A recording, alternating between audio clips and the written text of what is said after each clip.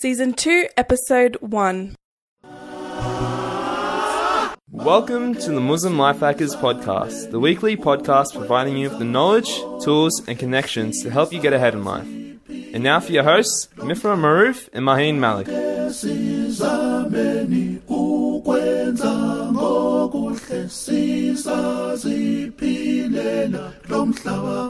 Assalamu alaikum, it's Maheen Malik here, and I'm going to be your host for today's episode. This is episode 1 of season 2, a new season. What can I say? It feels good. A fresh start. I hope you had a great holiday and end of year to 2014, and I hope you're looking forward to a fantastic 2015, inshallah. You can get access to all of season 1, that is all 50 episodes, including all of our previous interviews as well by our awesome guests, by going to muslimlifehackers.com/season 1 to get access to all of them. And if you're listening to us on our app and are thinking, hey, where's season 1? I can't see it. Well, don't worry. It's all there. Just head over to muslimlifehackers.com/season 1 to find out how to listen to them. Today's episode is a special one. We have an awesome guest on the show for an interview, none other than Mr. Abu Productive himself, Mohammed Faris. If you're familiar with productivemuslim.com, you'll know that Mohammed Faris is the founder and CEO of the fantastic community over there at productivemuslim.com, where they tackle big issues on all things productive. In the interview, I'm going to be talking to Mohammed about the backstory behind Productive Muslim and how it all got started. We'll be touching base on the challenges that he faced along the way back then and the challenges that he faces now in the day-to-day when it comes to managing his brand and Productive Muslim. He also gives advice to others who are also thinking about maybe taking on projects of their own. So it's going to be a good one. New Year's resolution not working for you? If so, check out Visionaire Online. Visionaire is an online course combining goal setting with the power of dua to help you take your life to the next level. Both Mifra and I have taken this course ourselves and we love it. It has totally changed the way that we set goals and go about achieving them. We're sure that you'll love it too. You can find out more about Visionaire by going to muslimlifehackers.com/visionaire. That's VISIONAIRE. Visionaire. Assalamu alaikum Muslim Life Hackers. Today we've got a very special guest interview for you all. None other than the founder and CEO of Productive Muslim, Brother Mohammed Faris. Assalamu alaikum Brother Mohammed and welcome to the show. Wa alaikum assalam wa barakatuh. Thank you for having me. Thank you for coming on. So today, Brother Mohammed, what I really want to kind of grill you on is the backstory behind Productive Muslim, so that our listeners can get a bit of a understanding of how it all started and maybe be inspired to pursue their own projects. So could you take us back in time and set the scene for us? Where did Productive Muslim all start? Okay, so started Productive Muslim in November 2007. At that time, I was doing my master's. I was also sort of involved with the Islam Society, the sort of MSA at my university in the UK. And I was involved with a couple of community projects. And I felt very, very busy. And that kind of annoyed me because I realized I'm not that of a busy person. I'm all these sort of top CEOs and top super busy people. How do they manage? How come I'm just a rinky-dinky student here and struggling with balancing between, some of the roles I had? So I started learning about the science of productivity, started learning some life skills and I applied to my life and realized, wow, this actually works. This actually has an impact on what I can do, what I can get done during the day. And I got really excited. But I never thought of starting a blog about it. It was just something that sort of I just stumbled upon from my own life and realized that this is something really cool that will help me for the rest of my life. And then my friends started asking me a lot of questions. How do you do it? How do you balance it? Are you involved in so many things, but you seem on top of it all? How do you do that? And I was like, no, it's just here you do this. You give some tips and advice here and there. And then it hit me one day. I was walking to Fajr and the two words, Productive Muslim, popped in my head. I remember getting really, really, really excited about it and running back from Fajr prayer and just booking the domain name, not knowing what I'm going to do with it, just booking the domain name and just got into like, I don't think, was it blogger.com, so square.com at that time. And I started just writing my articles about how to be better Muslim. At that time, the vision was how, basically taking the science of what was available in those days whether getting things done, David Allen's books or 7 Habits or Life Hack or whatever that I came across, and just trying to share that with the Muslim world. That was the first phase, and I remember sort of roping in my flatmate and telling, hey, you should, just work on this, and he got excited. And after 2 months, it fell flat. We couldn't be bothered. We after 2 months we gave up on it. We thought no one cares, not really that of a big deal. Let's forget about it. Let's shut it down. And we actually shut the website down. We never realized. We just thought it's not worth it. I got even busier with my masters and my work. I thought this is not really worth it now. But then subhanAllah, a few months later in June 2008, that's when I was kind of finished my bulk of my masters and I was getting bored again. And I had one email from the brother of my flatmate, a younger brother, around 10-year-old guy. He said, hey, how come you guys took down your blog? It was really interesting. You guys should restart it again. And that was almost like a little message, like my one true fan, I got excited. He's alive. He's alive. Maybe I should do something about it. And at the same time, something else happened when I realized, when I read the hadith, Prophet Muhammad says, that the early hours are blessed to my nation. And then it just hit me like a brick wall. Here I am trying to teach the Muslim world productive techniques from the current, sort of Western world, but there's so much, a deen that's already calling for productivity. What if I change the vision of the website from how can I teach Muslims to be productive to how can Islam help you become productive? And that's when the true launch happened of the website. That's when it became something it became like a dream and became something bigger than just a blog that I just teach people how to become productive. It became about how does Islam make productive? How can this religion help you become productive? And just to overcome and overthrow the notion that that practicing Islam will put you down, or practicing Islam will make you more lazy, or it's about just praying and fasting. But it's actually how it really is a whole system to develop and grow. Wow, subhanAllah. So it sounds like it really was quite a progression. For example, you were involved in community projects, MSA, and then you kind of felt like you felt really, really busy, and then you got the idea for productive Muslim while walking to Fajr, and then you got your flatmate involved, and then it sounds like it was also a bit of boredom plus inspiration, and you're one true fan. So there's a lot of things inspiring you and propelling you, and then of course the Islamic perspective. Was there one really main thing inspired you to keep going through the ups and downs of Productive Muslim? I think it was mainly when I started, or when I got involved in university, especially working with the Muslim Students Association, in the UK they call them the ISOC, Islam Societies. When I got involved in that, I really found myself in that sort of community, that area where I'm just serving and helping Muslims. And I made a little promise myself, no matter where I am, no matter where I go, I'll always be in a position to serve Muslims communities and the Muslim Ummah. So this was sort of, Productive Muslim was an outlet for me. And it was one of the outlets that I found I was able to serve the Ummah through. And I never realized it would become quite big. I just thought this is just for me a way to serve the Ummah. That's how I want to serve the Ummah. And it's been a blessing. I think I benefited more, and it's been a blessing for me more than I could ever give back to it. But it really has outgrown the initial dream. Oh, fantastic, mashallah.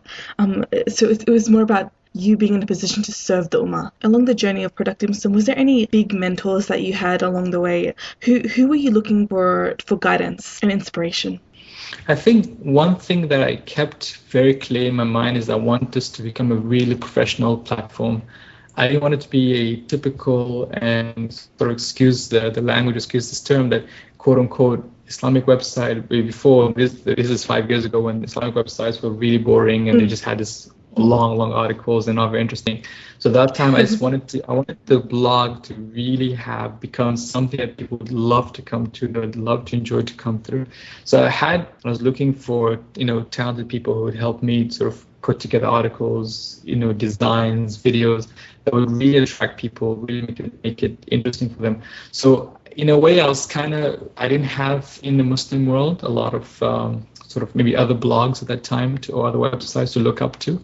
But I did, from the non-Muslim world, I did look up to quite a lot of sort of the major productivity websites at the time, and the major sort of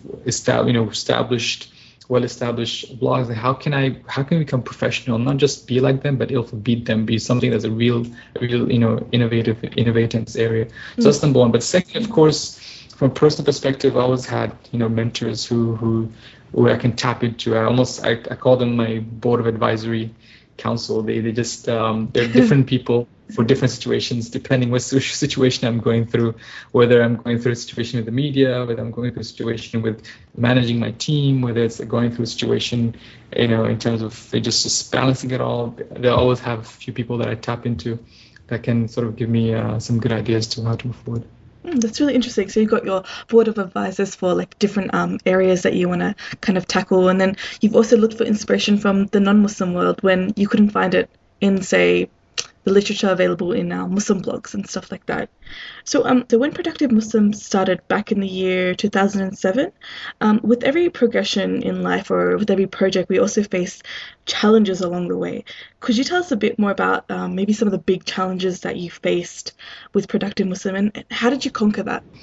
The major challenges, number one, is finding the right people. I think that's a huge challenge, finding the right talented people, and having these people sort of believe in the vision and come with you on the journey of the vision. Alhamdulillah, I'm blessed that the team, the Productive team, is an amazing team, and really they're the ones who are putting all the effort and putting the work in.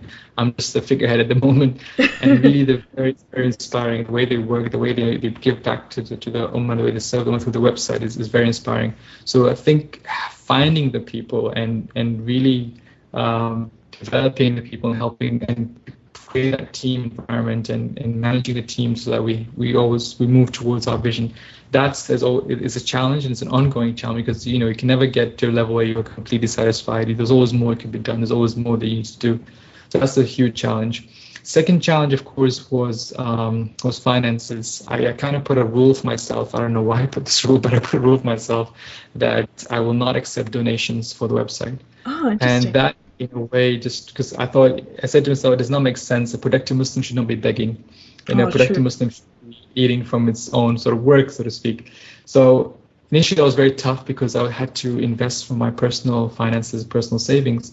But eventually, alhamdulillah, slowly and surely now we're moving towards sort of selling online classes, selling online courses, and that has helped to sort of finance the website. And now, just by closing that door, it's funny, when you close the door of, say, I'm not accepting donations, it actually opens up. You start to become really creative of how can you generate enough income to keep the website going, to keep the project going forward.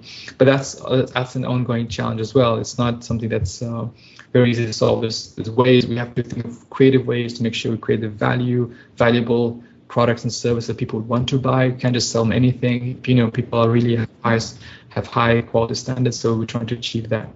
And the third, of course, is basically reaching out and satisfying our audience and making sure that they're happy, making sure that we're really helping them become more productive. The challenge with Productive Muslim is that you really can't measure your success unless we don't have a measure where someone walks into our website and it's totally a couch potato, and then after 6 weeks he becomes, I don't know, a marathon runner. Transformation. Exactly. How do you measure that transformation? It's very personal. So we sometimes have to listen to the feedback and have to make sure that we I call it scratch our own itch. So whenever we face our own productive challenges, we think, how can we package the content so that we scratch our own itch, really address the issues that people are facing. So just being able to tap into and to listen. Now we have such a global audience. Who do you listen to? Who do you not listen to? How do you take all those feedback? How do you make sure you reflect all that? We've tried translation websites. We kind of have mixed, approaches. We have Arabic website, French website, Bosnian, Malaysian, but those that have become spin-off projects. So it's really just managing that and trying to serve the global ummah. With one type of content, it can be quite challenging. Alhamdulillah. So it seems like the main three challenges that you faced was firstly finding the right people, secondly finances, and then your audiences. Were you making like dua along the way? Like what kind of dua were you making to kind of help you on your journey? I think with dua is just help is ask Allah subhanahu wa ta'ala to keep us sincere and keep us serving the Ummah and use this for His sake. Always going to use for His sake. I'd probably make it really becomes part and parcel of you and part of your identity, and it really becomes. But you always are conscious that this is not a right, but it's a privilege. Allah subhanahu wa ta'ala has given us this privilege to serve Him, and that Allah subhanahu wa ta'ala has put in the hearts of people to follow the website and to like the website and to enjoy the content. But at the same time, it's not something that will last forever. So I'm always very, very fearful of complacency. Oh yes. And fearful of one day saying, "Oh yeah, we've done it. We're now the best, blog or whatever." It's just as soon as they hit that, I tell my team always, as soon as we hit that, that's our downfall. So just pushing up boundaries and making dua, like Allah, just help us continue and not be sidetracked. Especially now, all of us are getting older, getting busier, we have families, we have responsibilities, so it becomes more and more challenging. How do you really can make this project continue and outlast us? I mean, my ideal is that if I drop dead today, the project should continue, should not rely on me personally or on any team member. It should be something that's self-sufficient. So building that is going to be something that I always make dua that Allah helps us for, inshallah. I really like the point that you made that it involved in like the dawah, or like making content for others. It's not our right, it's a privilege, and I think that's a really important point. And you touched on the point of complacency. How is it that you and your team manage like when things get too easy, when you guys are like, "Oh, we're doing quite well"? How do you guys challenge yourselves to go forward and make even better products? Alhamdulillah, I don't think we've reached that point yet. Not yet. In terms of you feeling too, I think we really have high aspirations and really big plans, and we know we haven't even scratched the surface yet. So, and alhamdulillah, I've been blessed again by a team that really wants to push forward and to raise the bar higher and higher each year.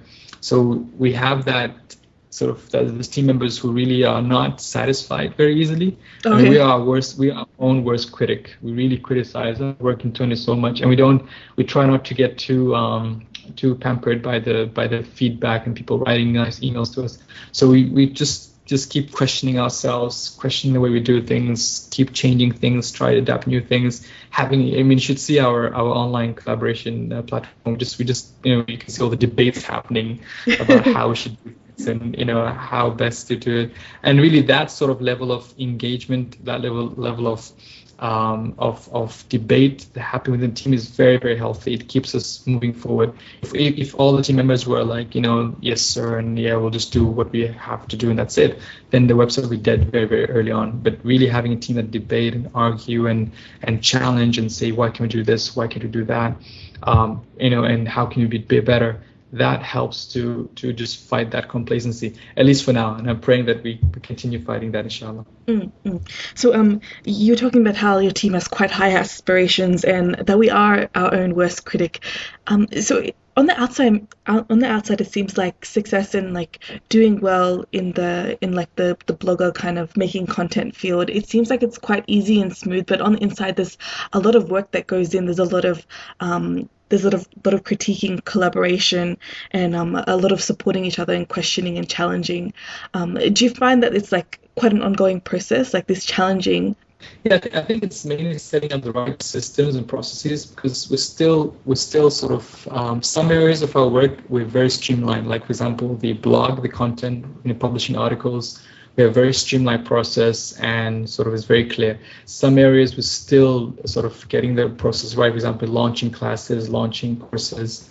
We want to relaunch different areas, products and services. So we're still learning the ropes and still sort of changing the process and learning through. And through that change and growth, there is almost like a growth pain. So sometimes we barely get used to working a certain way. Now we have to change, and it gets stressful, and there's a lot that goes through, and we have to it sometimes gets too expensive. We have to cut down, and so all those daily decisions and daily challenges. And but again, it's just a blessing of having a team that really feels ownership of the vision.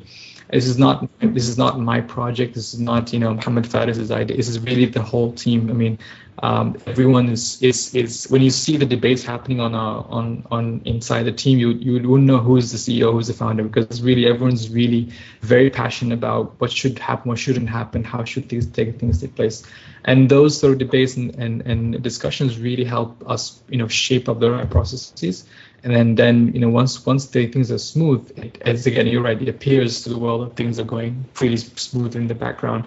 But to get that stage, it took a lot of discussions and thinking and thought and planning and just research, making sure that we're following the right processes. Yeah, definitely. It's interesting to know that there's all this discussion going on in the background. It's really cool. What we really wanted to know was, back when you started, did you feel nervous before you hit the post button or publish your first video or your first article? What was your thought process? What was your emotions like back then? I can't remember that long ago, but probably it was excited. I remember when I first published the first few posts, I was getting excited. And then after a while, when I think I got bored, I realized it wasn't because the project was bad, it was just the intention behind it. So I just changed the intention from just taking whatever's out there and teaching Muslims about it, but to how does Islam help you become more productive. So just the intentions changed, and that really propelled forward. And then is the idea of I think that time was really the fear of not really reaching that level of professionalism, not really reaching the level of high quality. I think that was probably my worst nightmare. Things just don't go perfectly well in terms of how things should go. So that was what probably kept me nervous. Wasn't really worried about the numbers, about the stats, about the how many fans were. For me, it wasn't that exciting. What was more interesting for me was are we producing the real good quality content, unique content, and not just the generic content that you can find on any blog. That kind of kept me sort of going. What would you say to someone who thinks that, doing their own projects and conquering, producing content, what would you say to them if they thought that it doesn't involve fear? Is fear part of the process?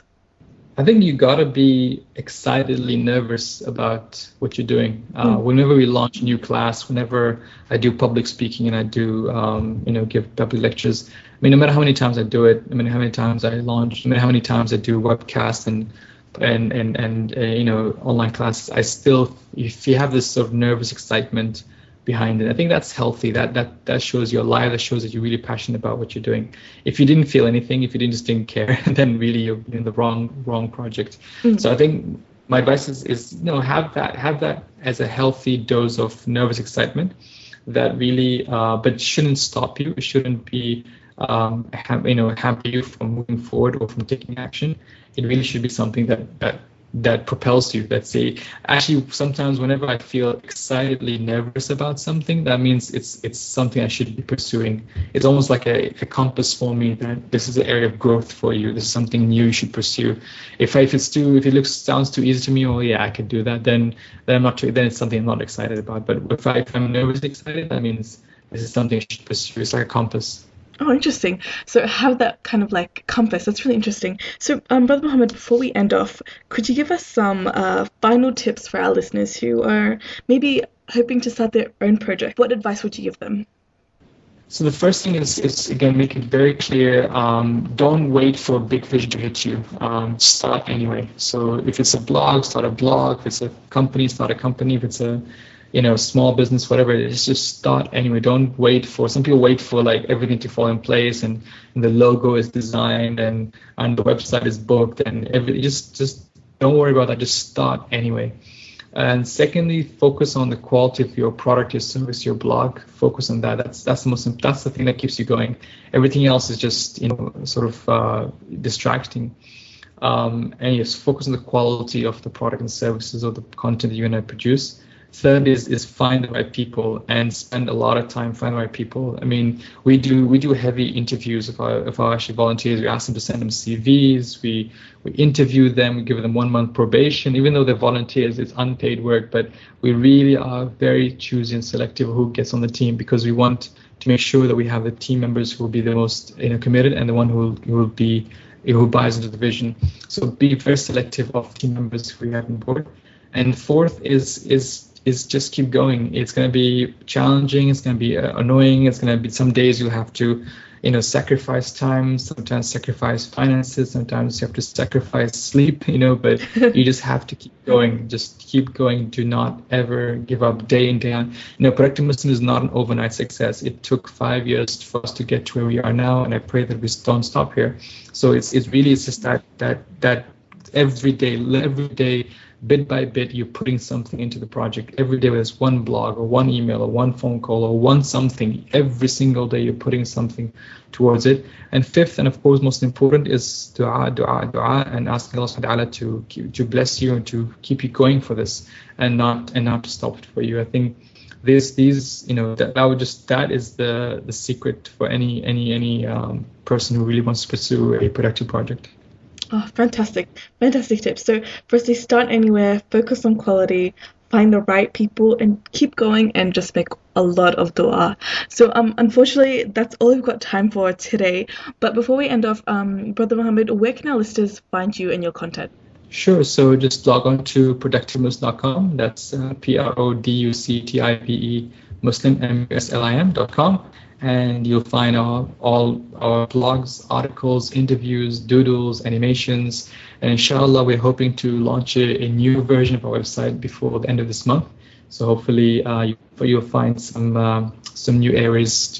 We have the Productive Muslim Academy launching, which will have all online classes, and just keep visiting us for more. For if you any productivity need, we want to be your number one platform if you're facing a productivity challenge, whether it's in your spiritual life, whether in your physical life, whether in social life, whether in your work life, home life, family life. We want us to be your reference for it. So please feel free anytime to visit us, and we look forward to helping you, inshallah.